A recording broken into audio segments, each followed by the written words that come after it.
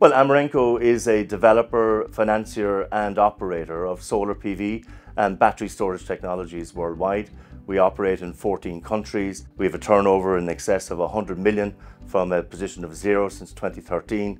We have over 230 people employed worldwide, with well over 30 people employed in the Irish office, supporting the whole global group, and also actually developing Irish solar assets and Irish battery assets. In particular, we're investing in Cork over the next 2 years. We're building around 112 megawatts, which will create 200 jobs, and our global headquarters is based here in Cork. So we started with about 500,000 investment back in May 2013. It's grown quite exponentially over the last 10 years.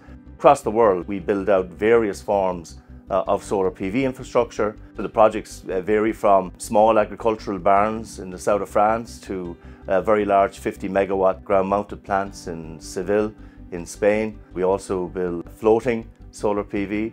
We will continue to build out quite a significant amount of assets here in Cork. Cork itself, by the way, has become a renewable hub over the last number of years, not just for Irish investments, but for international investments. We have to decarbonise.